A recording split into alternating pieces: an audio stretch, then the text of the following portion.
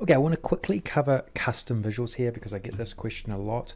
I will say though, before I show you how you would find it or find them, is that I personally do not use custom visuals that much. Okay, the reason being is for a couple of reasons.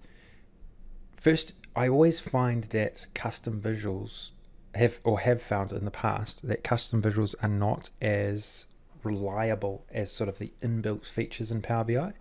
So, they don't transfer very well to iPads or iPhones, etc. They also don't always enable you to have custom colors or the color palette you want. So it's just small things like that. They're not as robust because they're not as they're outsourced. They're not Microsoft built. And then updates can happen to Power BI and they need to be updated as well. And there's a delay. So there's a few things like that sort of have prevented me from really exploring custom visuals that much.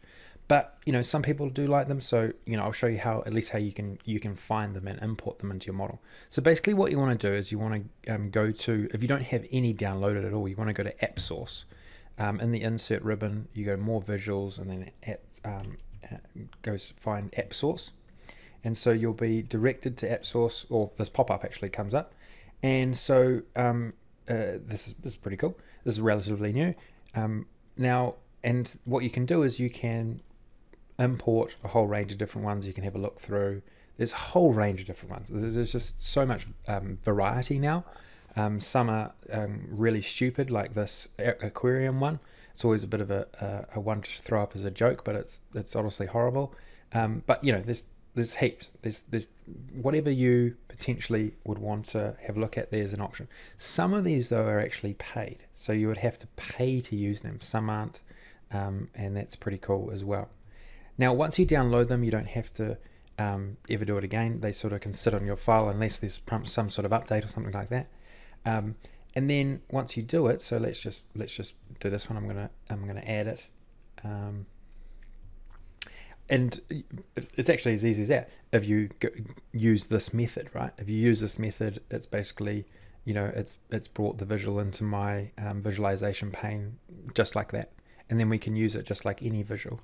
If you have it downloaded on your machine, you can import it as a file because this can actually be downloaded as a file on your machine. So that's how you do it. I don't want to go too deep into it because I honestly do not use them that much. Like if you use, but I don't want to dissuade you from doing it yourself or looking into it. I just want to show you that you can extend the visualization possibilities of what's in Power BI. There is some really cool custom visuals, like I've seen some around sort of financial reporting specifically, and some fancy donut charts and also machine learning sort of like AI site charts and stuff. So I'm not saying that they're all terrible. I'm just saying that from a visualization perspective, you can get pretty much everything you could ever want, in my view, displayed pretty effectively if you just utilize the visualization palette effectively. If you have a look at our showcase here, this is on the Enterprise DNA website. You can use any of these showcases by utilizing the live demo. Looking down here, there is literally not one custom visual baked into any of our showcases. I think actually that's wrong. There is one, I think, in our inventory one historically that we created. We created one here where you could create a custom map and create a visualization out of it. So that was pretty cool.